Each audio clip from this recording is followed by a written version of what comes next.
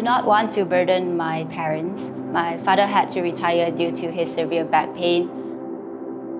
I'm the youngest and my two older siblings are still studying. I like to discover new skills. I went pick up street dance. And now I'm in the process of learning how to play the ukulele. But I live a simple life. I spend a lot of time at home with my family. My parents, they work really hard for us. My dad is a lorry driver and my mom is a kindergarten teacher, and me being the eldest of the sibling, I try to help out as much as possible. So basically my day-to-day routine will be I pick up my siblings from school, I prepare lunch for them and just take care of them until my parents come back home. But when I'm alone, I spend my time reading and I write too. I write poems, short stories, articles. Playing chess, finding flaws in a strategy, it sounds nerdy, but that is me. People like to see the outer beauty of something.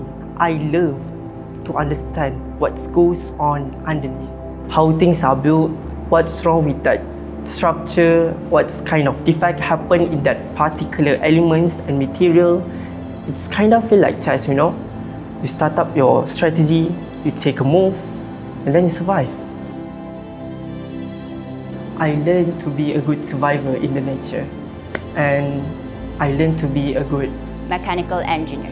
Growing up, I love robots, fixing robots, making robots. I would say that I started being an engineer at a very young age. That's how I found my passion. So tell me a little bit about your story, your background. Okay, kejap.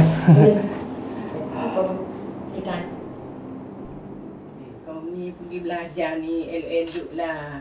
Buat elok-elok, buat yang terbaik untuk masa depanmu. Ni tak ada apa yang nak bagi. Tu je lah. Kalau selagi kau boleh pergi belajar, kau pergi belajar. Kau jangan buat main-main untuk masa depanmu. Bukan nak apa-apa. Nak kau jaya je. Ingat, make sense.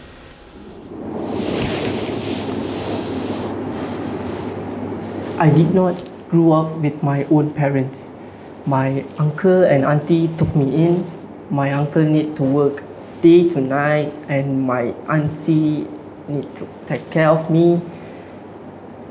It's kind of hard, you know. But the thing is, they always be there for me. I didn't want to use their money again and again. I don't want to burden them. They already sacrificed everything for me. Like, everything. I think Gamuda believes in youth and in their future. I know this scholarship will not only help my family financially, but it is also in line with my principles. I tried to find a good financial for my support for my degree. And then I found Gamuda. When I saw the testimonials of previous Gamuda Scholars, one of the alumni, how far they have come and what they have achieved, it really inspired me. And as I thought to myself, I really want that to be part of my journey as well. Gamuda gave me hope for a better future. Untuk berdiri di pentas Gamuda, itu memang impian saya.